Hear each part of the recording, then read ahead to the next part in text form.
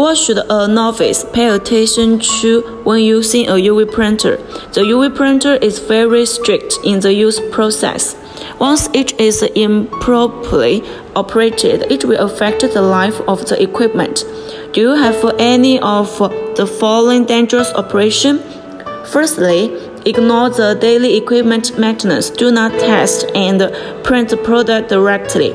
Secondly, use brute force to adjust the nozzle and use external force to adjust the nozzle position. Thirdly, the items are not placed flat during operation, resulting in scraping the nozzle. Fourthly, do not pay attention to protect the circuit board and other internal systems when cleaning.